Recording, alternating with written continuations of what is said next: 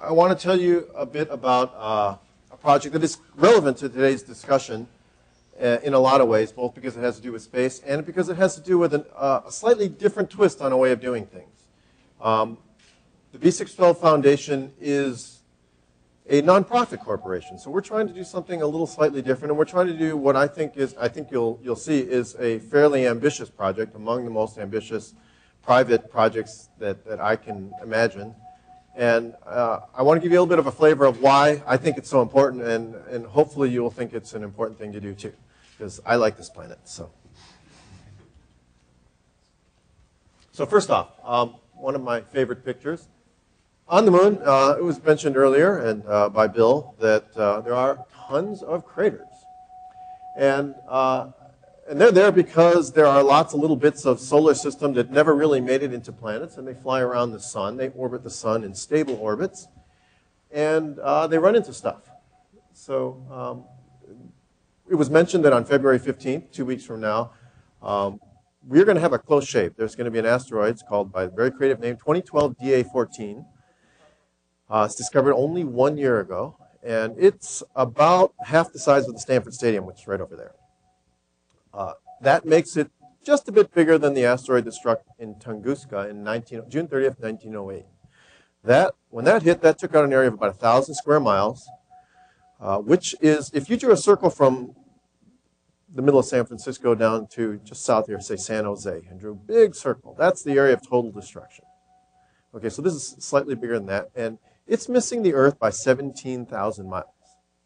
Now remember, the Earth is a moving target. It goes around the sun at about 65,000 miles an hour, so it is really only missing the Earth by about 14 minutes. Okay, so it's pretty darn close. And I want to tell you, and so this is really a indication of, sort of a nice reminder of the fact that these things, there's lots of big ones out there that form a lot of these craters that you can see. This is just a fireball taken somewhere in Europe. Anybody here see the fireball over San Francisco about 2 months ago? I heard it, didn't realize what it was at the time. Sonic boom. That was roughly a 1 meter asteroid. Put out an energy about half of what the Hiroshima bomb was, something like that. Deposited at very, very high altitude, then landing in Marin County.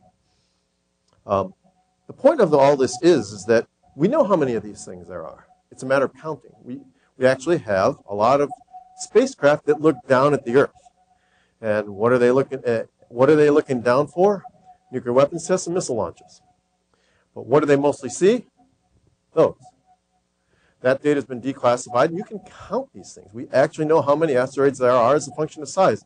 At the sort of 1 meter, 2 meter, the sort of car-sized things, it turns out we get hit by sort of a Hiroshima-scale asteroid about once a year, believe it or not. And so that data is extremely well known. At the very upper end, the big craters, the ones you see on the moon, we know exactly how many there are of those too, because you can count. And that's you can count craters, and you can divide by the age of the moon, account for the fact that early on there were more impacts, and voila, we know how many asteroids there are. So it looks like this, a little bit of an eye chart. But the way you read it is size of the asteroid this way, number of asteroids this way, the little circles, that's the actual data. Okay, so it looks like a power law. Lots of small ones, not so many big ones. The error bars are actually about the size of the circles, very small. We know how many asteroids there are. We really, really know this. I've labeled here Tunguska. That was the one in 1908, sort of a 10 megaton-ish impact. The one at the end is the one that killed off the dinosaurs, really big, 40,000 gigatons or so, something like that. Okay, down here again, the other way to read instead of number, you can talk about how often they hit. If you run across that way, you find that the Earth gets hit by a Tunguska-like asteroid about once every couple of 100 years.